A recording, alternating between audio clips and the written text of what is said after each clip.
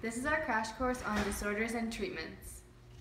Psychological disorders are patterns or thoughts, feelings, or behaviors that are deviant, distressful, and dysfunctional. There's a line between normality and disorders. We can define the line as someone being different or deviant from most of the other people in one's culture. So how was your weekend? It was really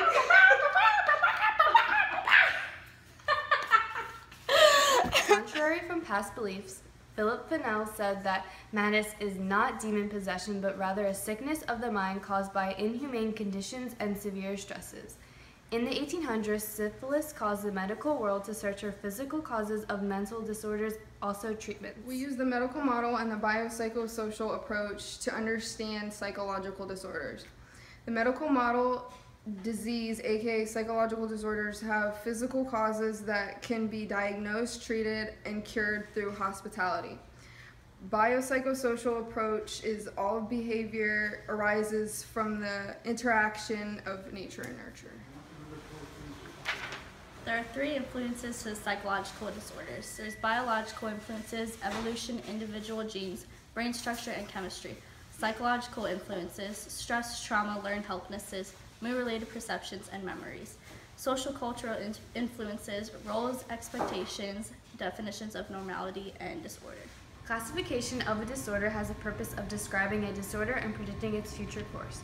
The DSM-4TR is a helpful tool for predicting and classifying disorders. There's 5 levels or axes in the DSM-4TR. Axis 1, is a clinical syndrome present? Axis 2, is a personality disorder or mental retardation present? Axis 3, is a general medication condition such as diabetes, hypertension, and arthritis also present? Axis 4 are psychosocial or environmental problems such as school or housing issues also present? Axis 5, what is the global assessment of this person's functioning? Anxiety disorders are psychological disorders characterized by distressing, persistent anxiety or maladaptive behaviors that reduce anxiety. Generalized anxiety disorder, in which a person is unexplainably and continually tense and uneasy. Panic disorder, in which a person experiences sudden episodes of intense dread.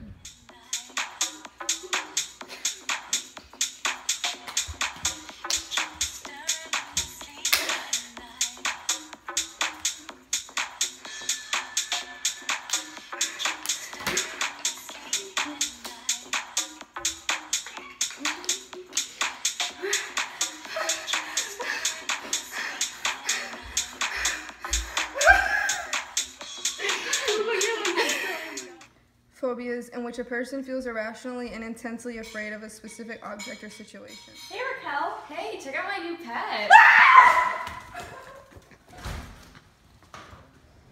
Obsessive-compulsive disorder, also known as OCD, in which a person is troubled by repetitive thoughts or actions. All right, well, I guess it's time to hit the hay. Good night, guys.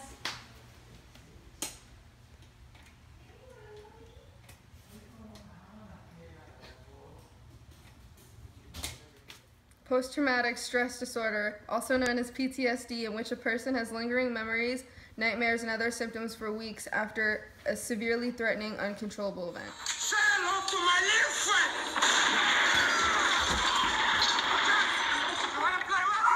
Hey, how was Afghanistan?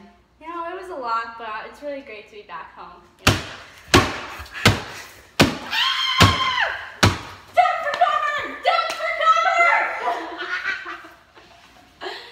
A somatoform disorder is a psychological disorder in which the symptoms take a bodily form without apparent physical cause. A conversion disorder is a rare somatoform disorder in which a person experiences very specific, genuine physical symptoms for which no physiological basis can be found. Hey, let's go to the beach. Okay. What's wrong? My legs aren't moving. Why not? I don't know. They just won't move. I can't get up. Hypochondriasis, a somatoform disorder in which a person interprets normal physical sensations as symptoms of a disease. Oh, what's wrong? I have a headache. Do you need some aspirin or Advil? No. Can you drive me to the hospital? Why? I think I have a brain tumor. These are disorders of consciousness in which a person appears to experience a sudden loss of memory or change in identity, often in response to an overwhelmingly stressful situation. Dissociative identity disorder, aka DID, is a rare dissociative disorder in which a person exhibits two or more distinct and alternating personalities, also called multiple personality disorders. Each personality has its own voice and mannerisms. This disorder is viewed as manifestation of feelings of anxiety or as a response learned when behaviors are reinforced by reductions in feelings of anxiety. Today, I'm a 12-year-old ballerina. Tomorrow, I'm a 70-year-old man with scoliosis. My back. Today, I was an 8-year-old boy. Do you want to play with my toys? No, Hedwig. It's Friday, I'm a 40-year-old mom with twins. Honey, is dinner ready yet? Mood disorders. Mood disorders are characterized by emotional extremes and come in two principal forms. 1, major depressive disorder, and 2, bipolar disorder. Major depressive disorder. Major depressive disorder occurs when at least 5 signs of depression last 2 or more weeks and are not caused by drugs or medical condition. 3 of these signs include lethargy, feelings of worthlessness, or loss of interest in family, friends, and activities. Bipolar disorder is a mood disorder in which a person alternates between depression and mania. Katelyn, give me a hug. Oh my god. Oh my god, get off of me! What are you doing? Schizophrenia, aka split mind, is a group of severe disorders characterized by disorganized and delusional thinking, disturbed perceptions, and inappropriate emotions and actions. Hey, how was your day? You too? My day was great. What'd you do today? You went to the pool? Why didn't you invite me? Katelyn, who are you talking to? A clown in the corner. Personality disorders. Personality disorders are enduring, maladaptive patterns of behavior that impair social functioning.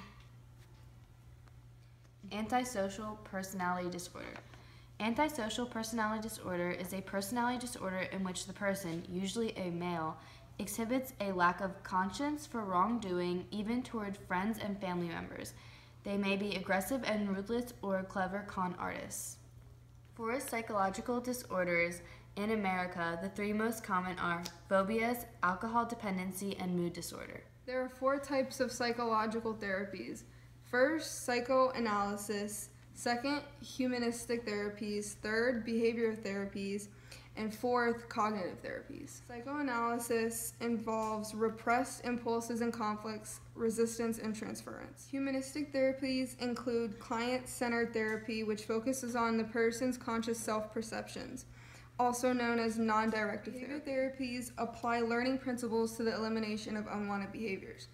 This includes counter-conditioning, exposure therapy, aversive conditioning, systematic desensitization, virtual reality exposure therapy, behavior modification, and token economy. Cognitive therapy teaches people new, more adaptive ways of thinking and acting. Aaron Beck analyzed the dreams of depressed people. He found reoccurring negative themes of loss, rejection, and abandonment that extend to people's waking thoughts. Cognitive behavioral therapy aims to alter the way people think and act. Family therapy views an individual's unwanted behaviors as influenced by or directed at other family members. Last, there are biomedical therapies. This includes drug therapies, brain stimulation, and psychosurgery. Drug therapies include the use of antipsychotic drugs, anti-anxiety drugs, and antidepressants. Psychosurgery removes or destroys brain tissue in an effort to change behavior. A lobotomy was used to calm uncontrollably emotional or violent patients by cutting the nerves connecting the frontal lobes to the emotion-controlling centers in the brain, but is no longer used anymore. Resilience is the personal strength that helps most people cope with stress and recover from adversity and even trauma.